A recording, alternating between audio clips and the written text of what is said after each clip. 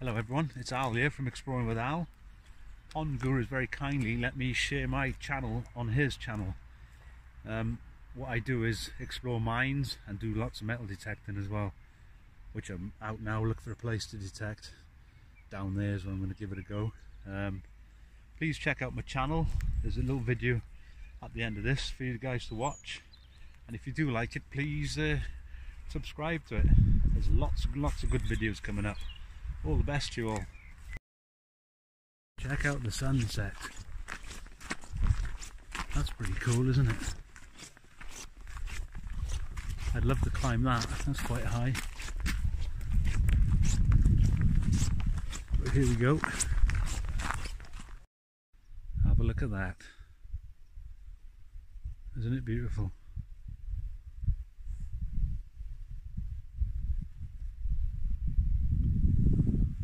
Well, we're heading down there somewhere.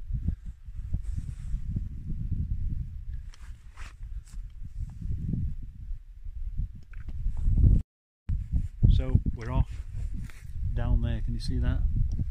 Down there we're going. Let's go see what's down there. So how deep do you reckon this is? Probably about 100 feet to the very bottom, but it leads into an old level which is called number 1. All the adits down this hillside are numbered 1 through 5 from the top, and we got into number 1 down here. Right. But all these workings down here were opened in the 1620s for silver. These are called Sheldon's workings, and they're opened by the Society of Mines Royal, run by Queen Elizabeth I. Wow, that is amazing, isn't it? Yeah. That is pretty cool. Still here. And still here, yeah. Shall we go inside it then? So the one that we're going to go into actually was driven to get underneath all of this. So number 3 is the one we're going into, and we dug this open about 2 weeks ago, and it gets underneath. We're going to be standing about 200 feet below all of this. Wow, down there somewhere. Down there. And it comes in wham right under all of this. Let's go and check it out. And we just dug it open. Ah, I see now. So we got an adit there. Number 1 adit. But check this out. Check this stonework. Is this an old track or something? Wow, look at the stonework. We're going into number 3. All the way down there. But we're going to be standing. See, there's a big crater just down here. That's yes. Davis's shaft. And Davis's shaft connects with number 3, so we'll be standing at the bottom of that, which is blocked.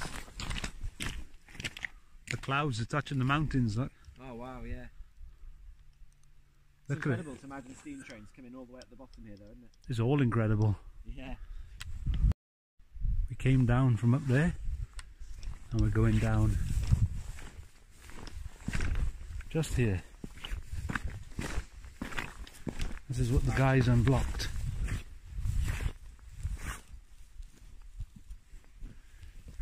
Let's get a bit closer. All of this was collapsed until about a month ago, less than a month ago, and 3 of us came here and actually dug this out, had it open again for the first time in about 100 years.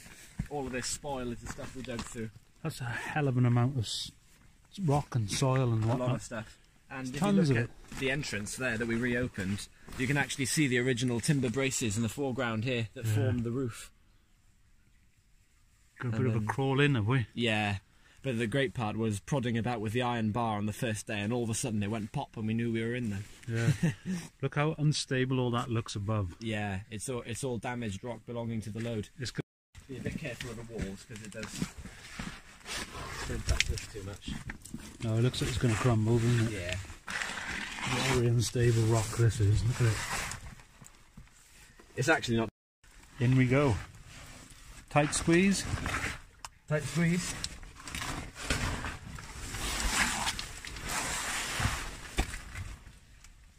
Okay, next.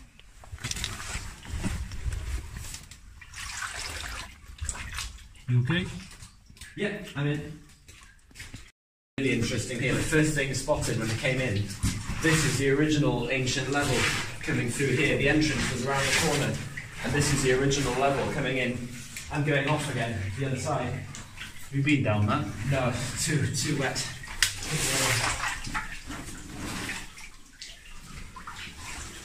Wow. A little level there, look. Yep. So that's the original one crossing over and going off that way. Right. And this has been enlarged. And sort of following the vein already, there's quartz in the roof and iron. Oh yeah. Oh yeah, here we go, all the way along here.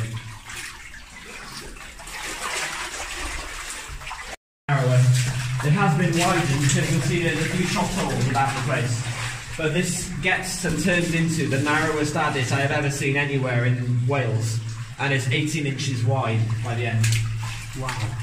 Which is proper small. They're like children mining it or something. Yeah, basically you'd have been lying flat on your stomach, chiseling away. Wow. And here's one of the first varieties up into the workings above.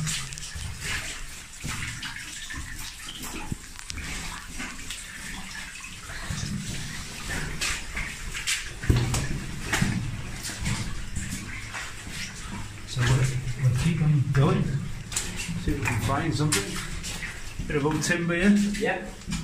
And that's Davis's shaft that we passed on the way down. It's just down at the end of that level there. It's all collapsed. I'll go and have a quick look. Yeah, of course. There's old timber. Wow. You can see it's all coffin, you can all white coffin level, isn't it? Check it out.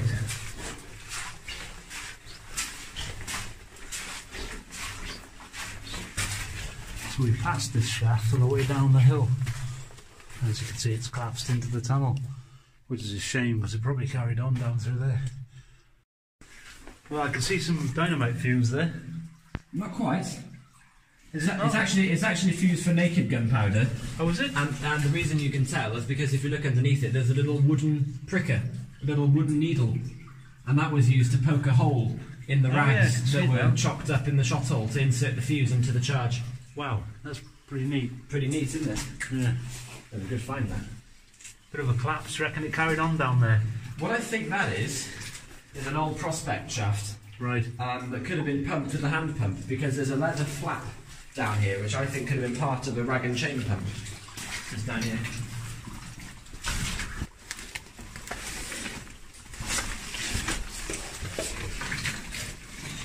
Dead end, isn't it?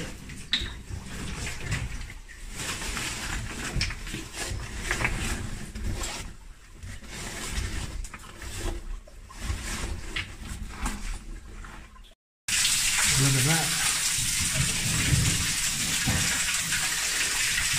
That's not safe. So there's a bit of a false floor on the right here, just be careful. Okay. Keep to the left. This don't look safe either. I tell you, this is eerie feeling in this mine. I don't normally get that, but in this one, I don't feel safe. Really? No. Not at all.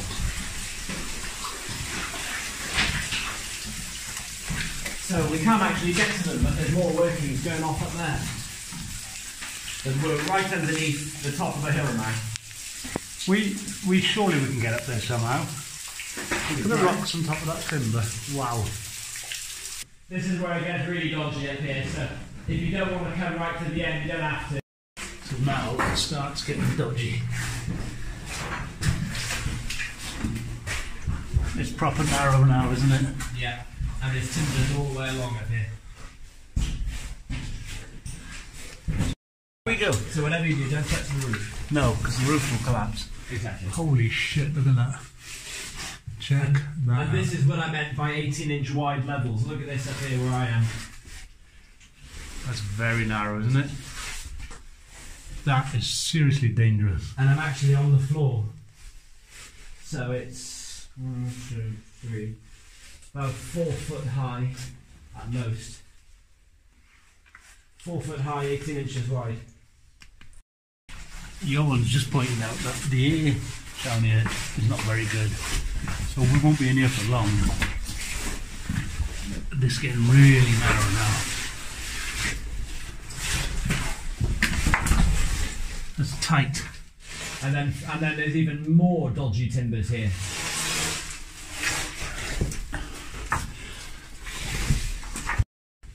There he goes. A tight squeeze. Don't touch them timbers. So I'm not going no further, I don't feel safe in this one. I'm going to wait for him to come back. Just waiting for Johan to come back. It's getting too narrow to carry on. Johan's got a little bit stuck by the looks of it. There he is, stuck there, look at that. Well, he got himself... God, that is small. You got yourself out of it though. That was tight, that was proper tight. That's about 14 or 15 inches wide. Wow, this is difficult going backwards.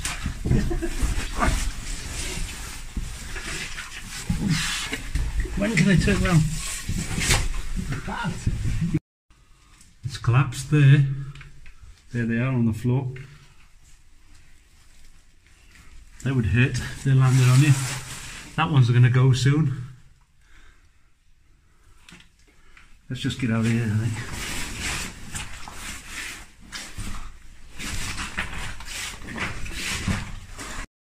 We are slowly heading out.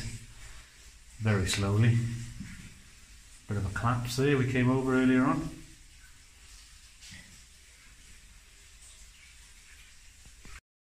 It goes up quite a height.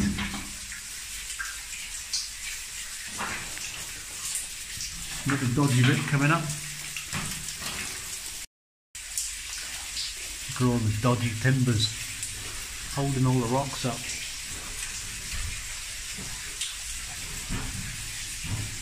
Tons of rocks on top of it all. And one day it'll all go. Cool to see though, isn't it? How they worked, how they did things. There's a lot of water piling in from up there. There's a shaft up there, that's about it. We're going to head down there. Look how tight that is.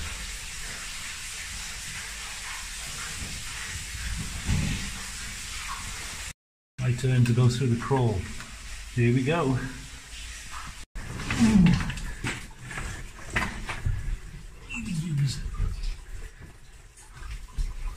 That's a bit tight, isn't it? That's uncomfortable. I'm glad I'm out of that. So I just got through that squeeze. There's a dead end there. Lovely colours on the wall though. That's our way out. It'd be interesting to see what's down there, but I ain't squeezing through that gap. No chance. There's a bit of copper in the ceiling there, look. Very tiny amount. There's a lot of quartz running through this mine. Some weird colours, and the rock is very weak, as you can see. Look at it all crumbling. Extremely, extremely dangerous. Got a stole there, loads of rocks on top of it. Timber's completely rotten. Getting the measurements of the length of the mine and making a map for his next book. That way doesn't go very far. And then that's our way out. Down there, then we got the collapse or whatever it is there. Well, you can see here where they had the candle, the scorch mark on the rock. But we haven't found any tallow candles in this place, because we think it's been flooded to the ceiling. And it looks like it has. They've all probably washed off, I would guess. Can't see any around here. So if you look here, you can see how high the water's been to the ceiling. So we've got a tunnel down there we didn't bother going, because we've got to crawl through the water. There's our way out, very dangerous. And we've got another tunnel down there. And there's another tunnel there. Now this is the dodgy bit, the dodgy entrance. and exit. Look at the colours in the sky, isn't that amazing? Nice thing to come out of the mine too. Look how the fog is. Oh, we got out of there. That bit is proper dangerous. Look how unstable the rocks are. We're just waiting for Johan to come out now. Hell of an explore, lovely cool mine. Come out to a beautiful sunset. Look at that. Hope you like the video. Please like, subscribe and share my channel. I'll keep an eye out for the next one. Thanks for watching. Another look at the sunset. And all the best.